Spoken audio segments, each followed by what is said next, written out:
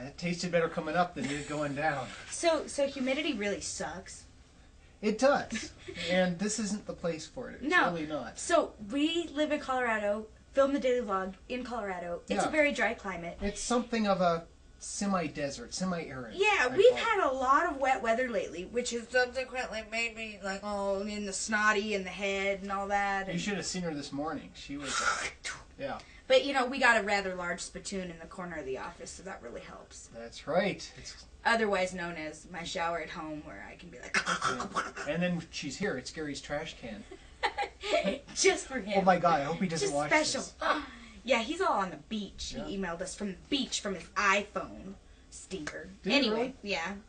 He was like, "Sir, can you read it more conveniently on the beach?" I was like, "Oh, must be nice." That's cool. Well, the hard part of all this humidity is when you're used to this altitude. It's like breathing soup. Yeah, it's like being in the clouds. It's hard to bleed. Yeah, you can see. It's hard to breathe. It's hard to bleed. It's hard to bleed too. Who knows? Maybe humidity makes it hard to bleed too. Oh, bleeding. You coagulate before you can bleed. Bleeding just hurts. That's why it's hard. No. So, anyway. Oh, anyway. So I was chatting. My brother commented on it. He's a meteorologist. Oh.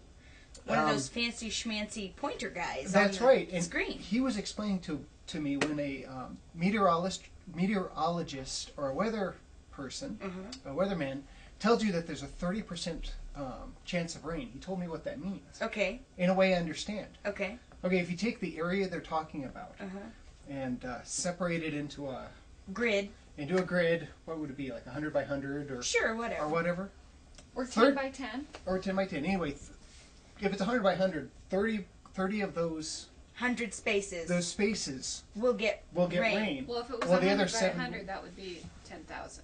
Oh, you're right. 10 by 10. So 10 by 10. Yeah, anyway. So it's not like a 1/3 possibility it's going to rain at all. It's going to rain, but it's only going to cover 30% of that area. And it's random all over the area. It's not like...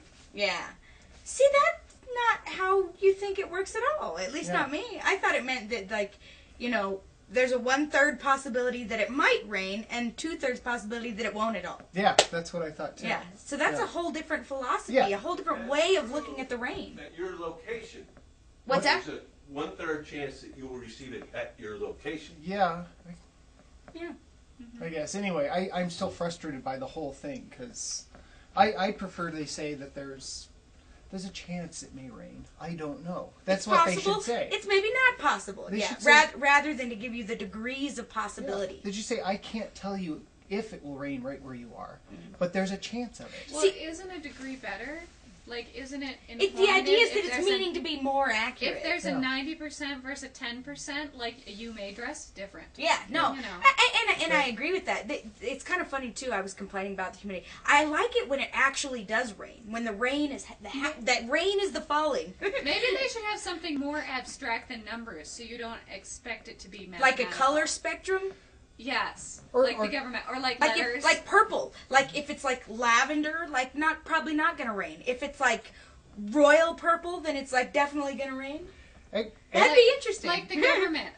Don't we go like our danger, our terrorist? Oh, like our terror alert? The rainbow It'll be the rain alert. Like yes. You know, if they want accuracy in weather, they just should ask the poor lady reporter standing in front of the on-ramp. Yeah. They send her out there to stand in front of stuff. Yeah. She knows what the weather is. Well, you know, it's kind of funny because I have tennis elbow from typing too much. I could explain it, but we don't have time. and needless to say, it makes me feel like a little old lady because when the pressure's low and it's raining or storming or snowing. You should play tennis. I feel it in my elbow. How she swings her keyboard. It's you know, it's an overuse injury from all of this. In contrast, however, look at my extremely large musculo right there. See how big it is? They're so big from typing. Okay, anyway. So it's a good thing that Apple didn't announce like a totally gesture computer because that would probably aggravate your tennis elbow. Yeah, maybe if it was like the Wii and I had to be like mousing like you this. had to be like constantly like it was a sword and I was dueling. If you had to gesture everything that Gary said, This is Apple. You just Yeah. you just set it to Tai Chi, and you have a whole range. And then of, I could just move through it.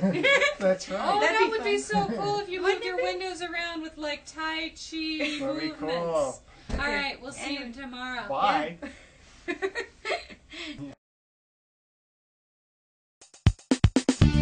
Yeah.